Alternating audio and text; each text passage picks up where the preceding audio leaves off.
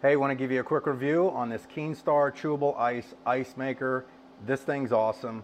Occasionally you need extra ice, and these things are convenient, especially this one. This one actually has a handle, so it's actually fairly easy to move around.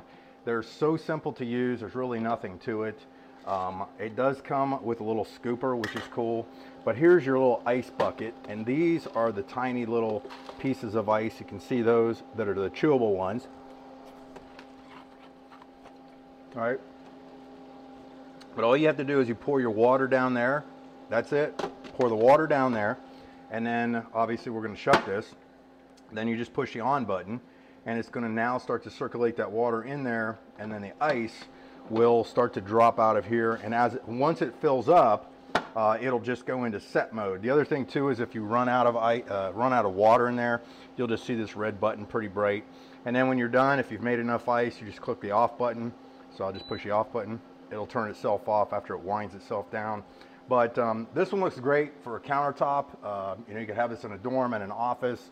But anytime you're looking for extra ice, also last thing is it takes, to make kind of a full bucket of ice, might take 20 minutes to maybe an hour at the most. And then you can just dump it out and put it in a regular freezer and start saving it. A 24-hour period, you get a lot of ice if you just keep filling it up with water and dishing it out.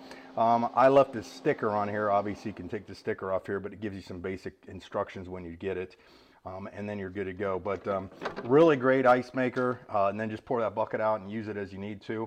But the chewable ice is fantastic. Everybody really likes the chewable ice. So if you're looking for one, pick this up. Absolutely gonna love it.